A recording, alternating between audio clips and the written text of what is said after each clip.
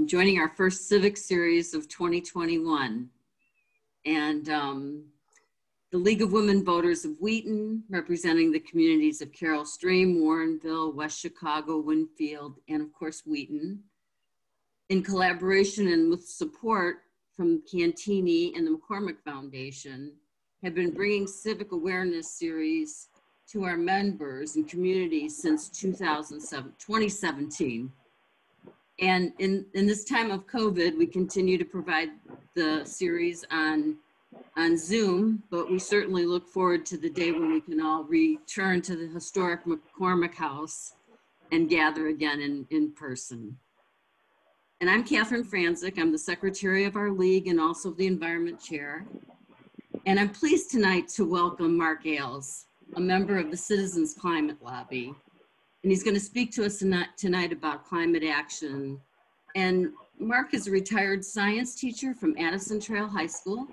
He grew up in Michigan, but has lived his adult life in Illinois. And he's been a finalist for the Illinois Teacher of the Year, 1996, 97. And he's a longtime Science Olympiad coach, and he's a bicyclist. And he's been an active member of the Citizens Climate Education for 3 years and is the Citizens Climate Lobby liaison for the Illinois District 6. Thank you, Paige. Citizens Climate Action provides a consistently respectful, nonpartisan approach to climate education designed to create a broad, sustainable foundation for climate action across all geographic regions and political inclinations. By building upon shared values rather than partisan divides and empowering their supporters to work in keeping with concerns of their local communities, they work towards the adoption of fair, effective, and sustainable climate change solutions. So without any further ado, I'd like to introduce Mark Ailes. Thank you, Catherine. That was a really nice introduction. I'd like to share my screen to get started. That's fine. Oh yeah, good. Okay, go ahead. Okay. Thank you, Ben. Oops.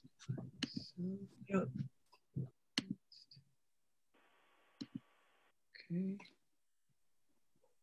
Screen.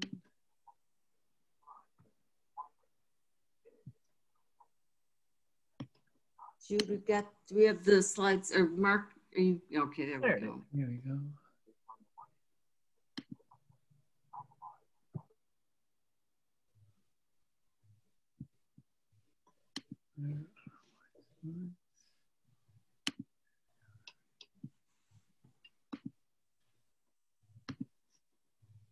Okay, can you see that? Yes. Yep. Okay, great. So, as she said, I'm from Citizens Climate Lobby. We also have a branch called Citizens Climate Education. Citizens Climate Education is tax deductible, and we educate about climate, and then we lobby for action on climate at the national level. So I'm just going to touch on the values real briefly of Citizens Climate Lobby. They're in blue. In black are League of Women Voter values. And so there's definitely some alignment, but not perfect alignment. We're both nonpartisan. We both believe in providing personal power to our volunteers and engaging citizens to act. And we're both optimistic about the fact that we think government democracy can work.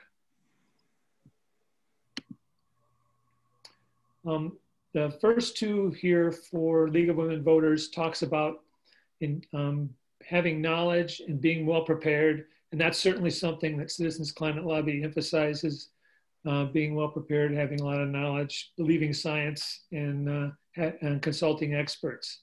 One difference here is the first one, we are focused on what we feel is the single most impactful solution to climate change, fee and dividend. And then we both agree that building relationships is important, and we use appreciation, gratitude, and respect to build consensus, which I think the League of Women Voters does as well. And finally, the last one, we don't have a specific value for being worldwide, but we do hope that our legislation will have a worldwide impact. And we do, as one of our values, have diversity, And I saw in other literature about League of Women Voters that they are interested in that as well. Okay, so now this is my climate story about how I became a climate activist. My story starts with 5 crazy kids in 1979 who figured they'd ride their bike across the country. It was a trip of extremes, extremes of temperature, extremes of weather, extremes of emotion, extremes of effort. This picture on the left is through Hell's Canyon in Oregon. Temperature is about 110. And then we went through a lot of beautiful national parks. This is Glacier National Park. Going through all these beautiful parks and nature in Yellowstone, we of course appreciated the outdoors and the environment, but I never really thought about how to protect it or how important it would be to protect it. Along the way, we've met lots of wonderful people that helped us out as we went. We were riding along our bikes here in Wisconsin, and we saw a roadside stand.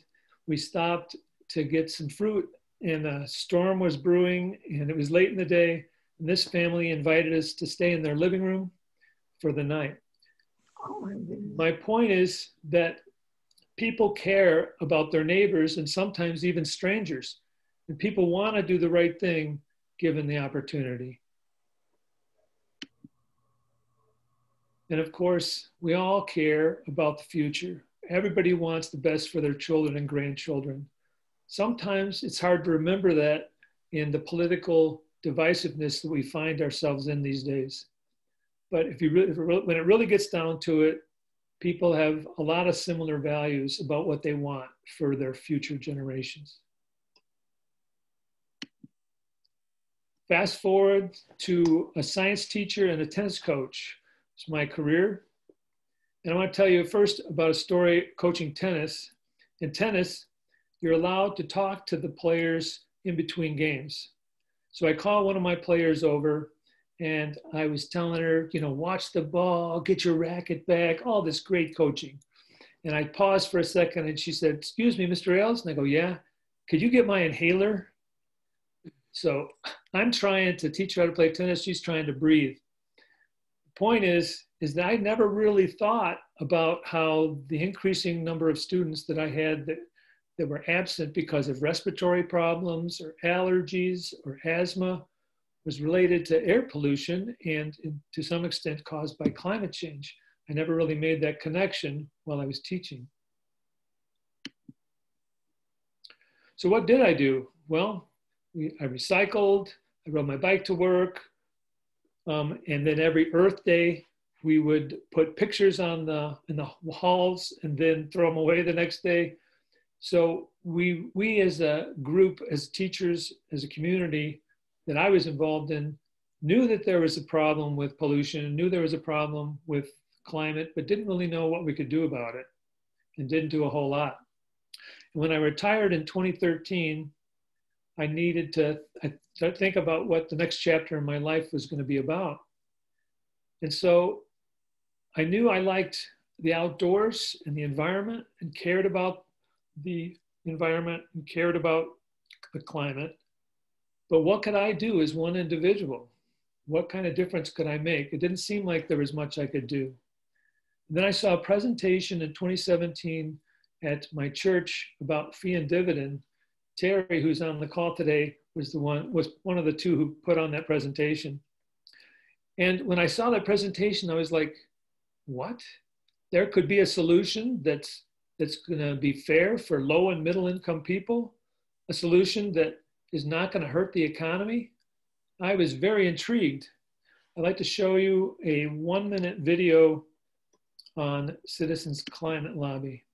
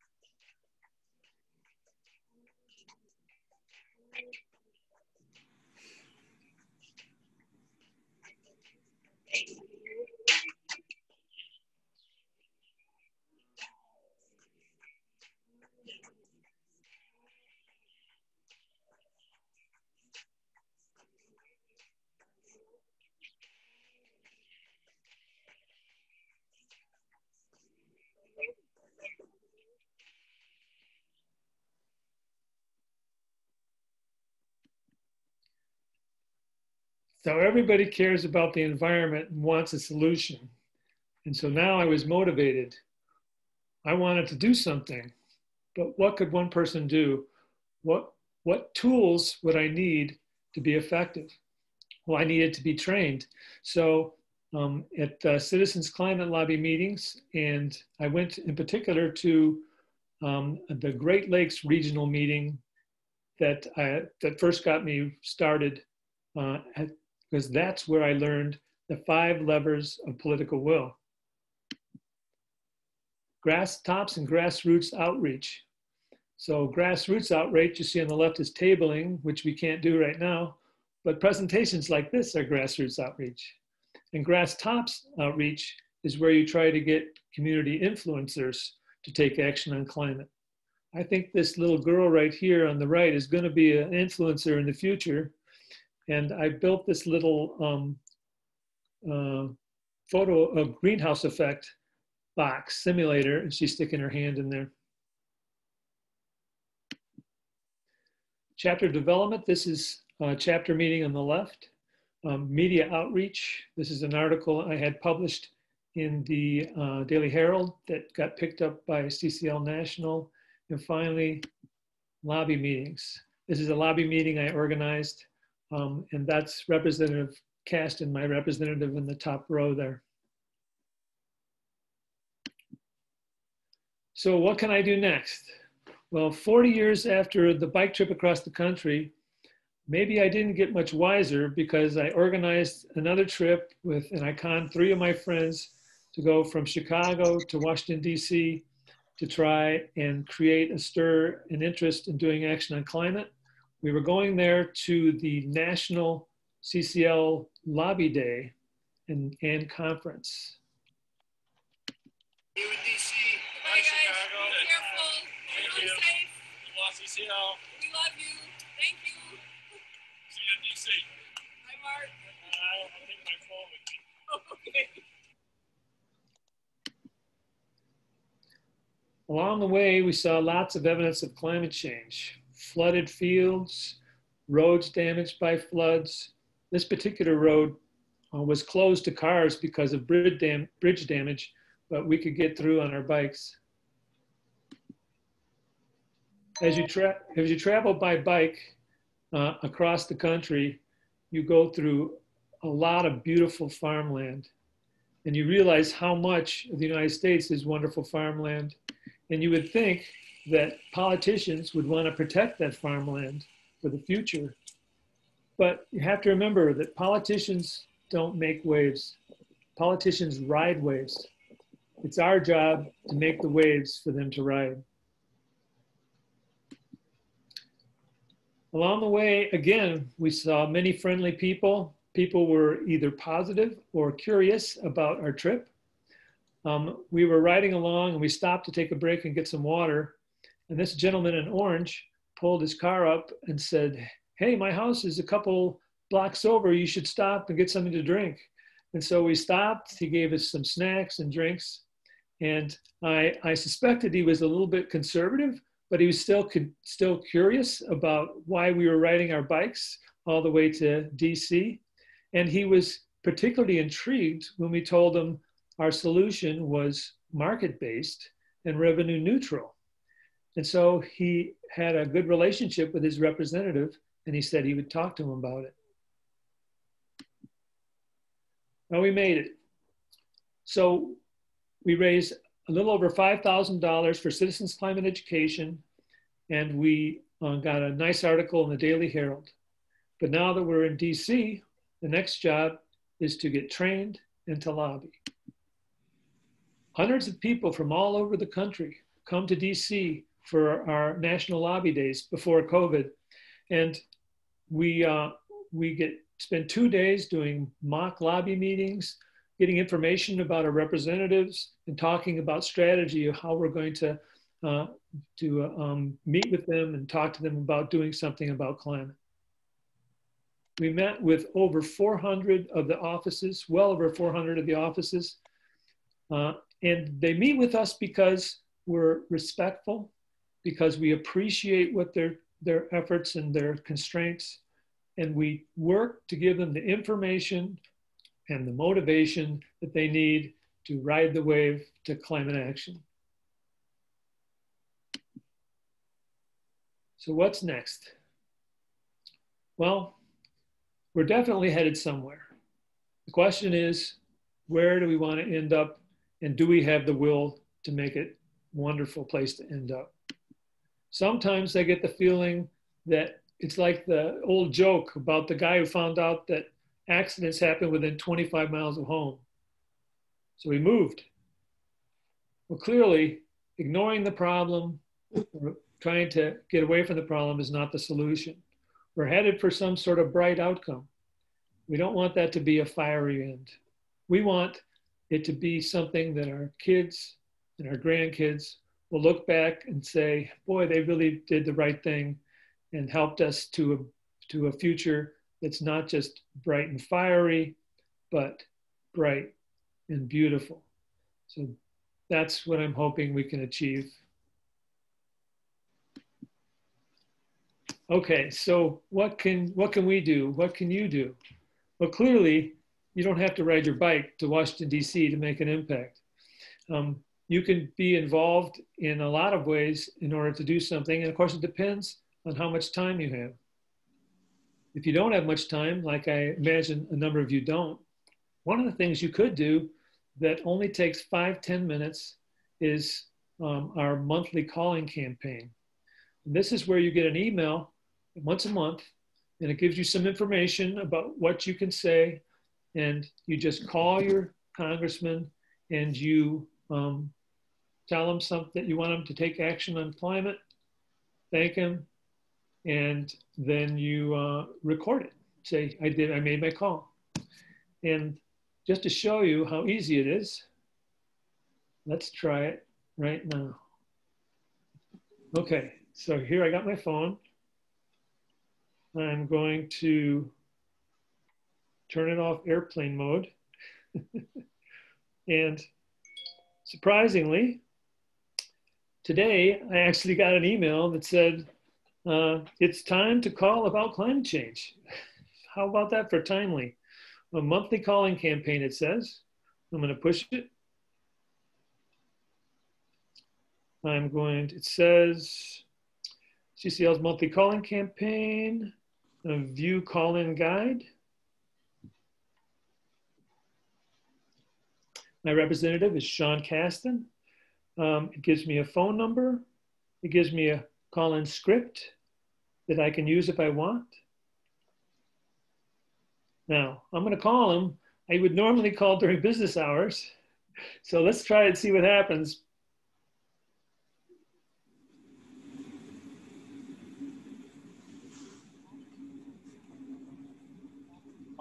Record your message after the tone. When you've finished, you can hang up or press 1 for more options. Hi, this is Mark Ailes. I'm a constituent. I live at 223 West Crystal Avenue in Lombard, Illinois. I just want to thank Representative Caston for his strong efforts on climate and for a climate price. And I'd like to encourage him to reach across the aisle and work together with his Republican counterparts to take action on climate. We believe that any durable solution has to be bipartisan. Thank you. Now there's a little spot here that says, I called, and I click it. I called, and I did it. So that's how long it took. Okay, so I'm here to answer any questions you have. I'd be happy to talk to you further, and that's what I'd like to spend most of our time doing. So Mark, Roberta's asking, you know, when she's made calls to her congressperson or senator, she's only gotten through to a staff person. Does that matter? Good question. A staff member sometimes is better. But yeah, because a staff member has more time to listen and to hear what you're saying and to record it, and then get that information to the congressman. So yes, staff members are typical. I don't think I've ever had a congressman answer the phone, so that's pretty rare. So a message or staff member is great. Great. So are there Illinois issues that we should be aware of? And maybe we should back up a second and think about, you know, maybe you can tell us a little bit more about this, if there's a bill that you're supporting, you know, the background on. Oh, sure. Let's talk a little bit about the bill we're supporting. Let me share my screen again.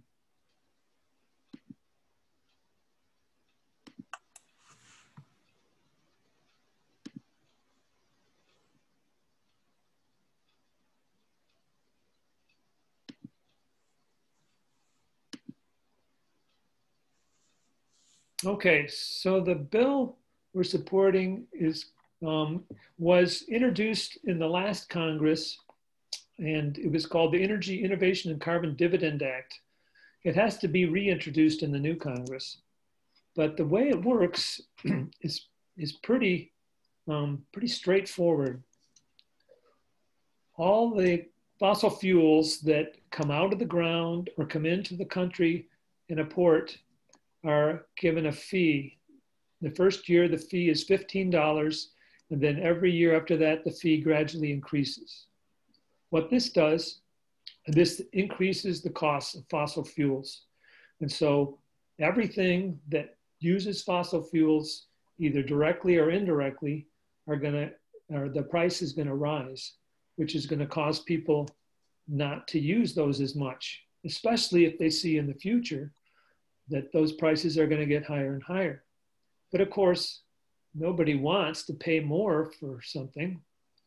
So what we do is we take the fossil fuel fees and we collect them all, and then all the net revenue is given back to households throughout the United States. Every person, every citizen gets an equal share. So as it turns out, that share that you get for the low income and middle income people, over 60% of the people in the United States actually receive more money back from the dividend than their increased cost will be from the rising fossil fuel costs. So people that need the most benefit get it. The low and middle income people that are impacted the most by fossil fuels are the ones that have the best benefit. They have them get the most. And that's because their carbon footprint in general is smaller. And those that have a huge carbon footprint, well, that dividend is not going to be enough to cover their additional costs, but they can afford it. And typically it's less than 2.2% of their income, less than 0.2% of their income. So this system of making fossil fuel fees rise, but giving people the resources to handle that will encourage people through the free market to go green. If I insulate my house with some of this money, I'll get to save even more of the money in the future because I'll pay less fossil fuel costs. And all sorts of ways that I can save money by going green. Likewise, businesses, since they're all in the same boat, will be thinking, geez, how can I lower my carbon footprint so I can save more money and be more competitive? And innovators were going to be like, oh, gee, I can, if I figure out a way to reduce fossil fuel consumption, I can make money. So it's a way to get the economy to continue in a stable fashion, but transition quickly off fossil fuels. We estimate by 2030, we'll reduce fossil fuel consumption by 40% or more, or in 12 years by 40% or more. Now, one of the problems is that, of course, we export and import as well. And so some countries might not have a carbon fee. So if they were to import something, they would have a competitive advantage. So we have what's called a carbon border adjustment. What that is that any country that we trade with, if they don't have a carbon fee, they're going to have to pay a tariff when they put energy intensive goods into the United States, so that our companies are not at a disadvantage. And likewise, if we have a company that's trading trading American goods to a country that doesn't have a fee, we would rebate that fee to them so that they would not be at a disadvantage. And since the United States is either first or second in the world in terms of economies, and we trade with virtually all the countries, this one little bill is going to incentivize the entire world to have a carbon fee. And of course, we're not at the forefront of this, as it turns out, because the European Union is already talking about putting a border adjustment in 2023, and Canada's talking about putting in a border adjustment, since they're ahead of us at this point. I'll stop there for now. So, Mark, here's Sarah's asking a question about what are some of the arguments or pushback against this act, and what's the response of CCL and other advocates? And I guess to step back a second, I have a question about who are the sponsors on the Energy Innovation Carbon Dividend Act? That's a good question too. So first in terms of the sponsors, since Citizens Climate Lobby is nonpartisan, when we introduced this bill the first time, when we introduced this bill the first time, we made sure that there were Democrats and Republicans on the bill.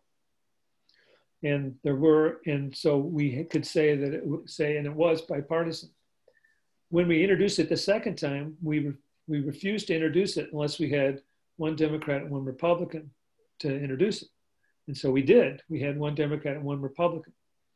But at that point, the policies became so polarized, and it became so dangerous for Republicans to talk about climate that no other Republican would go on. And so at that point, we still want to get support for our bill. So we encouraged people to sign on, and we ended up with over 80 co-sponsors, but they were all Democrats except for the one original Republican co-sponsor. Now, so it may sound like this is, just supported by Democrats, but in terms of liberals and conservatives, we have a conservative caucus in Citizens Climate Lobby. We have conservative support. It's just in the last administration, the Republicans could not publicly come out in favor of it for fear that they would get primaried from the right. So why would conservatives like this bill? Well, they like it because it's market-based and because it's revenue neutral. It doesn't increase the size of government. Why would liberals like this bill? They like it because it's progressive, because the people on the low income benefit the most from the bill. And they like it, they both like it because we've had studies and economists, over 3,000 economists support this bill and say that it's going to do something that is not going to hurt the economy, and it's going to be effective. Now, let me say one more thing about Republicans before I go, and that is the Republicans are recognizing that they need to do something. There's a survey that came out that Republicans under the age of 40, over 70% wanted the government to do something about climate. So they're recognizing that they have to get on board. Now, as far as the arguments against our bill, well, because we have some conservative support and we have some liberal support, and people are suspicious, right? So you're going to have people on the far left and the far right that are not going to like our bill for various reasons, because the far left say it's not progressive enough, and the far right's going to say that it's too much government or something along those lines. And the far left does not like that we limit regulation for the first 10 years. We felt like that we needed to have, we shouldn't penalize companies twice. In other words, if they're paying a fee on the carbon, we're not going to put another regulation on top of that. So the limited regulation in our bill is only for the fossil fuels that are already regulated by the fee in effect. But certainly some liberals don't like that. But of course, states could still put in any regulations they want. So Mark Dye is saying with equal dividends to all households, it may need some clarification here. It doesn't address environmental justice. Well, that's a good question. And to some extent it does, I think. And that is because it's progressive. So those that are have been most impacted by, pollution and that sort of thing, those that are low and minorities and stuff that are stuck in those positions, they're going to end up better off from this bill. But let me say this, Citizens Climate Lobby does not think that this is the only thing. We think that this is like a toolbox to get things started. We certainly don't think this solves all the problems, that this does not solve social justice. We think it's progressive, and so it will help low-income people more. So that's a good part of it. But we know that there are other things that need to happen. We just think that we need if we have this first, this will get the ball rolling and make some really effective progress on climate. But we definitely know that there more needs to be done in the social justice ring. And also, just because the economy is not going to get hurt, just because this is going to create jobs, doesn't mean it's going to create jobs for everybody. Obviously, the fossil fuel industry, people are going to lose their jobs, and we need to do something about that to help those people. Do you have a position about CEJA in Illinois? We don't. We're focused on national legislation. So we don't, as an organization, take positions on it. Of course, I think that if you polled our members, there would be strong support for it. So in the last Congress, it was difficult to get it through because support dwindled on the Republican side? Yeah, and certainly the administration was not interested in doing anything. And so the House did actually pass some significant, they didn't pass this bill, but they did pass some significant climate legislation, at least for research and development, stuff like that. And it just sat on Mitch McConnell's desk, right?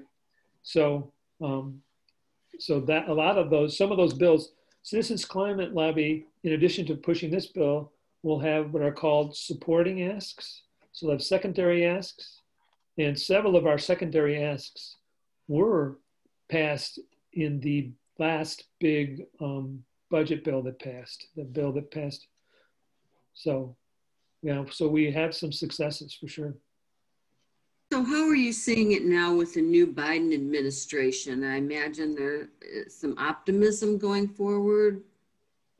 There's optimism that that some things are going to be done, certainly administratively, and we're optimistic that something can be done legislatively, but it's not going to be easy, and it's not going to be done without some push, because there's going to be resistance to do anything, like there always is in Congress.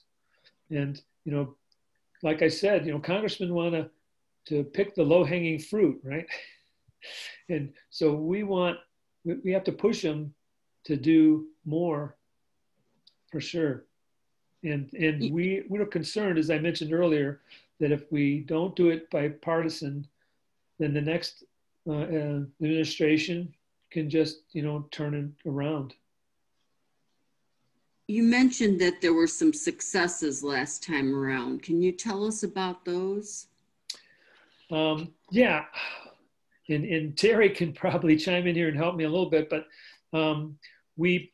there was a bill on battery research and some infrastructure stuff. Terry, could you give more specifics about that? The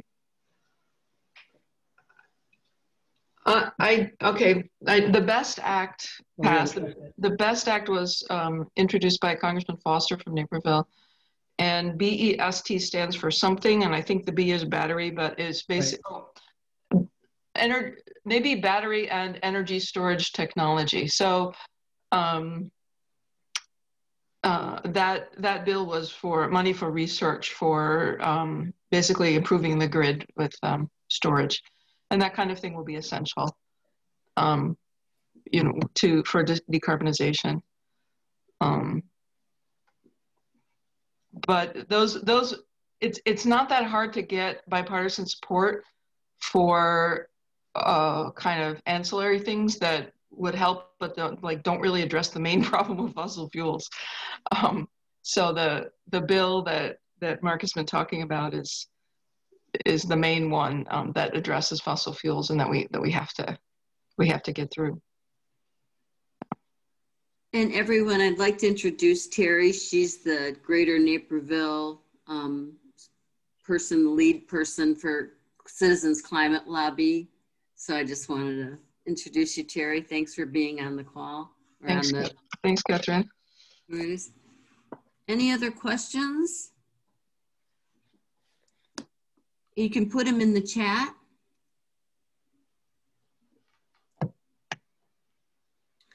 It seems to me that with this new administration, though, focus on COVID first, but I know climate is an important initiative in getting back into the Paris Accord. Yep. Yeah, he signed that the first day. Mm-hmm. And there's a question about why has CCL decided to focus on federal legislation? That's a good question. We understand that in order to, because carbon pollution is a worldwide problem, we need to take a big problem approach to it. If one state, passes a carbon tax or something, and the next state doesn't, it's just not going to work.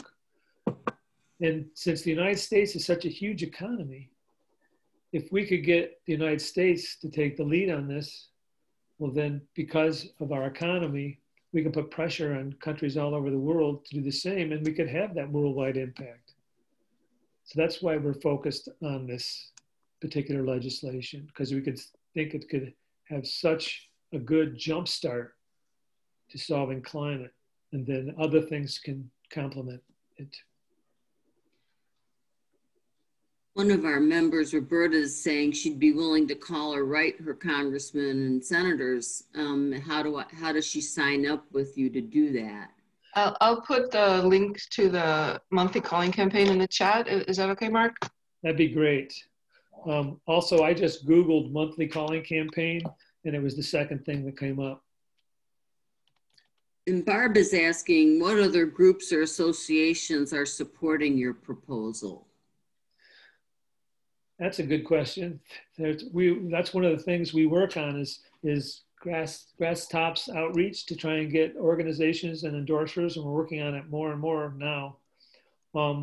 We've got, you could look on our website, and we have lots of different groups. And one of the neat things about our endorsements, if you look at the different industries and companies that are endorsing a plan like ours, is that we do have some groups that you might look at as somewhat conservative and somewhat liberal, and are both interested in our plan. In particular, recently, we had the Archdiocese of Joliet endorse our plan. And so we're getting more faith-based groups involved in endorsing our plan.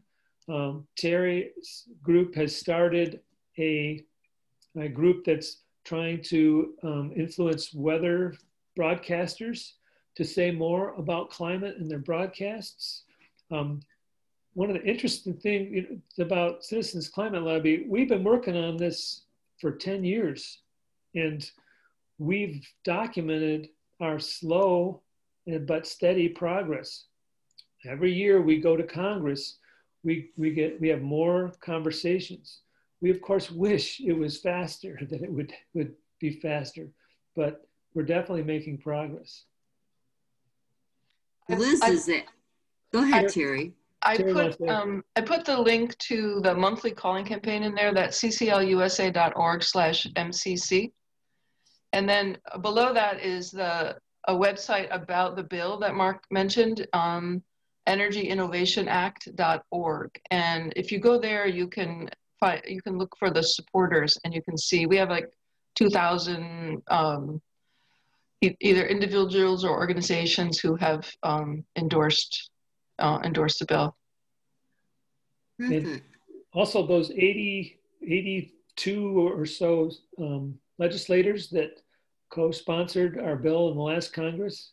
I mean, that was probably 10 times more than any other bill. Yes. Liz was asking that question, which congressmen and women are going to introduce the legislation also? Well, we don't know that yet. We know that we're trying to get a Republican and a Democrat to co-sponsor, to introduce it. But as you said, the congressmen are focused on the pandemic right now. They're focused on some other things. So it's probably going to be a little while before we get it introduced, but we're going to keep working on it. The original co-sponsor for the bill in the House was Congressman Ted Deutsch from Florida. So he will be on it, and we don't know who else will be on it when he introduces it. And then a version was introduced in the Senate in 2018. It was not reintroduced in 2019, but in the Senate, it's Senator Chris Coons who kind of owns this bill. So he would be the one, most likely he would be the one to introduce it in the Senate. And that's interesting because he's like Biden's friend. He's another senator from Delaware. So he has a pretty high profile. Another interesting bill is Senator Dick Durbin introduced a similar bill at the end of the last session. It's called America's Clean Future Fund Act, which also has a fee and dividend. It has some different features from this one, and he never got very many co-sponsors because it was COVID and everything was in chaos and whatever, but he has the fee and dividend concept as well, Senator Dick Durbin. And then one more thing I'd like to say before I shut up is that I just reread this yesterday, so it's on my mind. This is the only climate legislation in Congress that the Coke industries were lobbying against. And I think it says a lot about how effective it would be.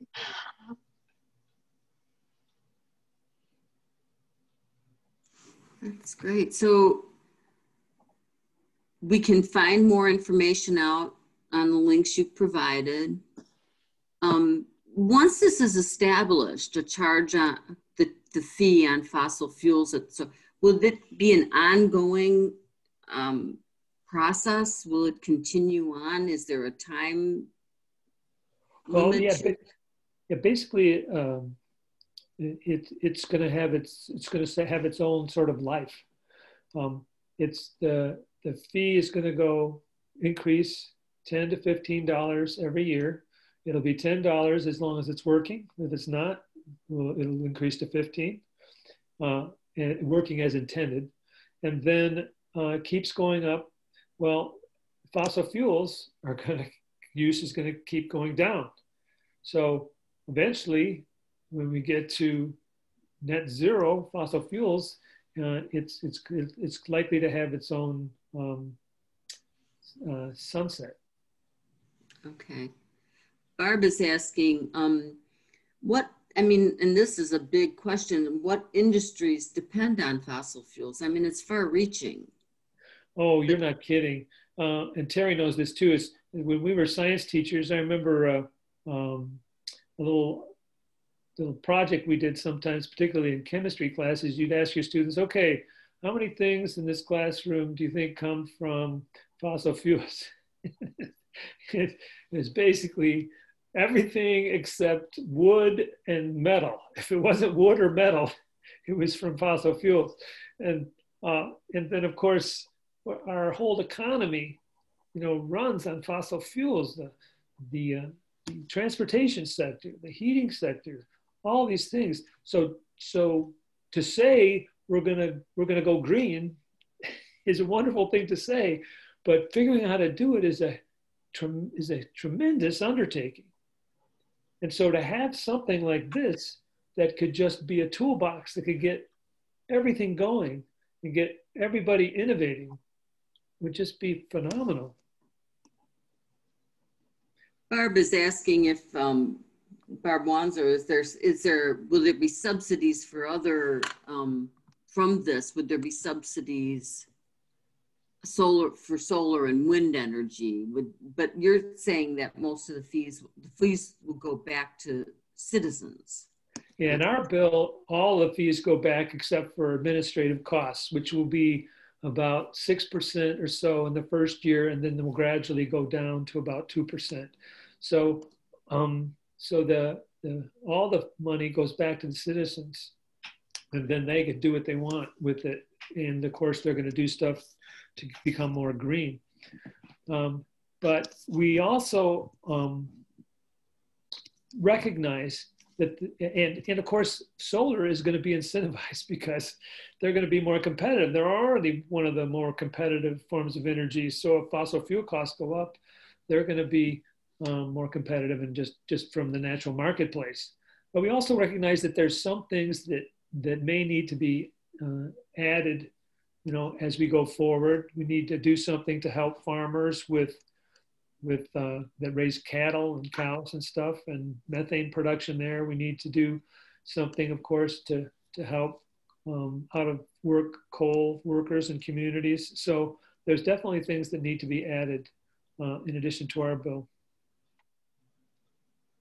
Sheila's asking a question. How do those in favor of the Green New Deal feel about this legislation? They're mixed. Some do not like it because they don't feel like somebody mentioned, it doesn't do anything for social justice in particular, other than being progressive and helping lower income people more than higher income people. And so there's some of them will be supportive of it as one step that could be added to other steps. Others probably won't like it because of the limited regulation and because it's not as progressive as they may like. Can I add something to that? Please do. We have, as Mark said, we have 86 co-sponsors, and a number of those, I'm just checking the chart here now. Of the 86 co-sponsors, 41 are also co-sponsoring the Green New Deal. So it's quite compatible with the Green New Deal, the Green New Deal is more of a suite of legislation. It's not one bill. Right. So this could be one bill in a portfolio of bills that was called the Green New Deal. There's no conflict at all. We do, as Mark said, some people think that we think this is the only thing that has to be done, and that's absolutely not true. We don't think that. We know many other things need to be done. So Roberta's asking, who keeps track of how much goes back to the citizens? How do they get their checks? Who prepares getting into the details of it, but would it be the federal government? Yeah, that's a good question. The bill sets up an administration part to administer the distribution of the checks. I think I mentioned this, maybe I didn't. It's sort of interesting that we've sort of had a practice run during the pandemic, right? We've distributed a check to people, and we're going to distribute another one if we haven't already. And so the government, in a way, is working out some of the kinks of distributing checks to people, and our checks would, as written, would be distributed monthly. But yeah, the system is in place pretty well already to do that. And how big do you, Liz is asking, how big do you imagine the dividends would be? Well, that's a good question. Let's take in a year, look. In year 10, I just looked it up, Mark, I always forget this number. In year 10, the annual dividend for a family of 4 would be about $4,400. Here, let me show you this here. Well, I didn't.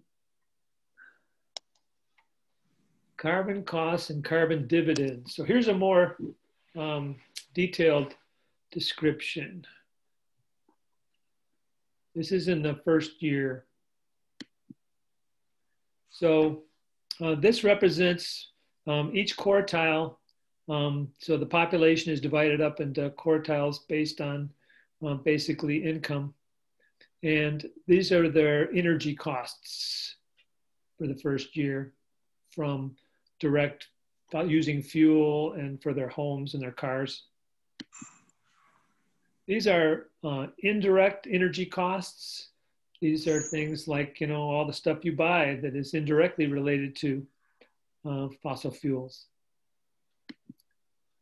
These are investment type costs. And so it makes sense that the quartile 1 has very little investment type costs associated with fossil fuels, and the 5th quartile has quite a bit. And then this is the revenue that you get yearly from the first year.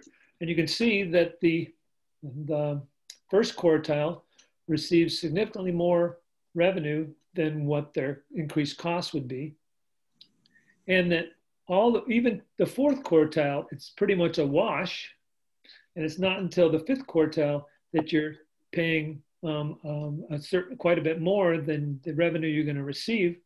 But of course, for that quartile, it's like less than 0.2% of their income. So it really isn't that much of a negative. And remember, one of the reasons, why don't you give all the money to the quartile 1 and quartile 2 or something like that and not give any? Remember, you have to pass this legislation, right? And you have to pass it. And so you have to have representatives that can go back to their constituents and tell them, this is why this is good for this community. And so if I have a working class community with some upper level income people, I need to be able to tell them this bill is good for them in order for me to vote for it as their representative. Mm. Yeah, Liz is saying, if the dividend for those of us that have some means to convert to buying electric cars, or it might be an incentive. Would that be built? I guess if you want to keep it clean, correct? You want to keep it straightforward. But for those of us that would like to have an electric car, you could put the monthly dividend you get towards your car payment. Absolutely. And one of the interesting things in our study that we conducted was that some of the people in quartile 1 and quartile 2 might if they don't have health insurance already, or they have co-pays and stuff, they might use it and get better health insurance. This bill, according to our studies, is going to save so many lives and help so many people just from a health standpoint. By the carbon reduction. Terry, you want to say something more specific? I wanted to address Liz's question because Liz, your question is focused on consumer behavior, which we expect will change. But really the more significant lever here is business behavior, because in businesses we'll see that fossil energy is going to be steadily rising, and so they can plan for that. And so right now it's extremely expensive for anybody to buy an electric car. But if businesses see that's the future, then there will be more competition, and the costs of the electric cars will come down. Same thing for, you know, any of the other things we think of as green investments.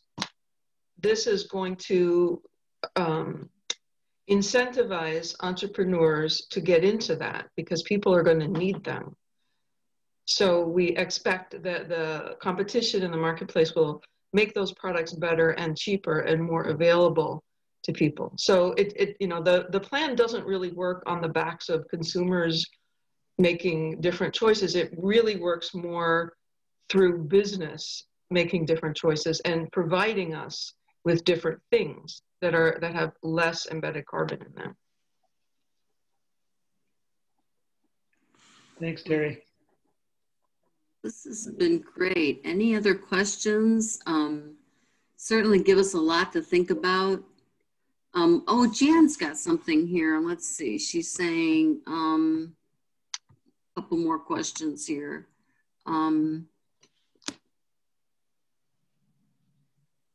So Jan's saying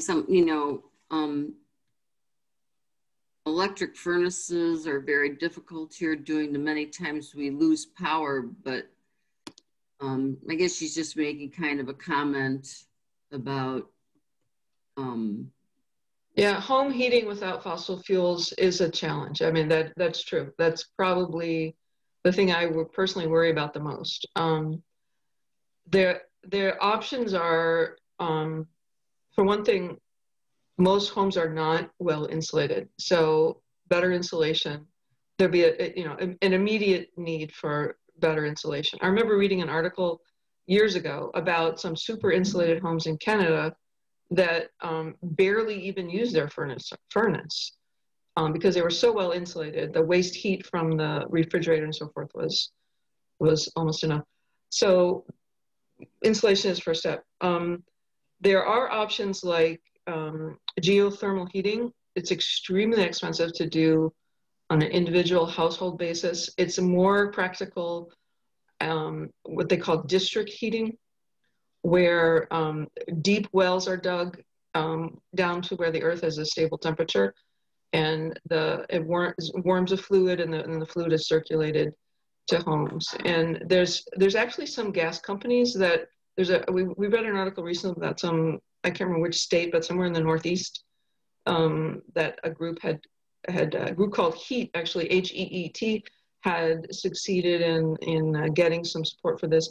And gas companies were actually interested because they kind of have the infrastructure for that. And the piping is already there. So that's something. And then another thing that I've heard of is that it's possible to substitute non-fossil gas in those systems. Or actually, I don't know if it's possible. It could be possible. I don't know if it's scalable, but like, for example, you can get methane off of landfills. So basically a biogas instead of the fossil gas in our gas systems. But that is a difficult problem. And that's one reason why I favor a bill like this, because then you put the responsibility for taking risks to see what will work on the private sector, rather than having the government like decide, okay, what should we do? Should we make everybody have geothermal wells, or should we make everybody have biogas, or what should we do? So it takes that away, and it puts the risk on investors to see what's going to work. Incentivize them. Yep. So Sheila had to sign off, but she said, thanks for the info tonight. I've already signed on as a supporter, and she's going to be hosting a presentation at the DuPage County Environmental Meeting on first Tuesday in February. So that was Sheila Rutledge. So that's great. Oh, that's Sheila Rutledge.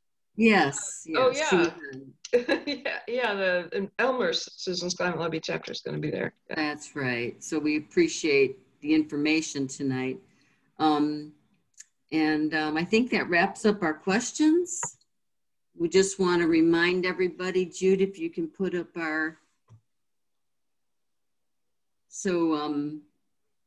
our next Civic series will be Thursday, February 11th at 7. Past, present, and hopeful future of fair housing, Evelyn Sanguinetti will be our speaker. But again, thank you, Mark and Terry, for giving us some insights into the carbon bill, and we look forward to learning more about it. And thank you for the information in the chat. Thank you. Thank you. Thank you. Thanks a lot. Thank you. Thank you. Bye-bye. Bye. Bye. Nice to meet you.